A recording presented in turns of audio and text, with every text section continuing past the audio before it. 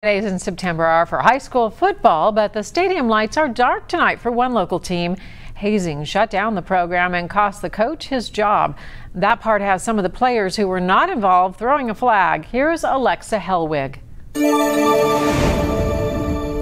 stands are empty and the lights are out. The football team won't be on the field tonight, but some of its players aren't far away. They are just across the street, hoping their coach gets justice. Justice for Tatum! Justice for Tatum! Mitchell Whitson is a senior on the West High football team. His Friday night looks different this week. He's on the sideline. His priority has shifted from winning games to winning back his coach. This definitely situation doesn't represent everybody, and it doesn't represent him at all. Cincinnati police are now involved in the investigation of a hazing situation. They say a player on the team was forced to strip until he was exposed. And there's video of it. It was shared on social media.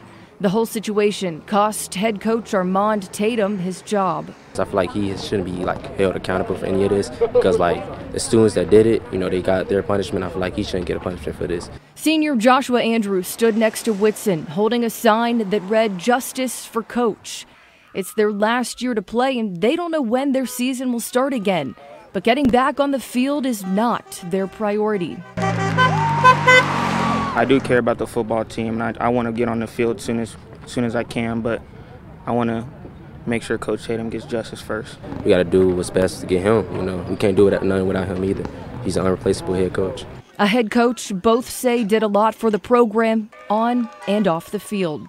It kind of seems like he's all of our second dad. If you think of that, he always mentor us and make sure we doing good. He just shows a lot of pride in what he does, and I want to resemble that when I get older. In West Price Hill, Alexa Helwig, Local 12 News. The Cincinnati Police Department is investigating this, and criminal charges are possible. That includes those who took part and those who shared the video.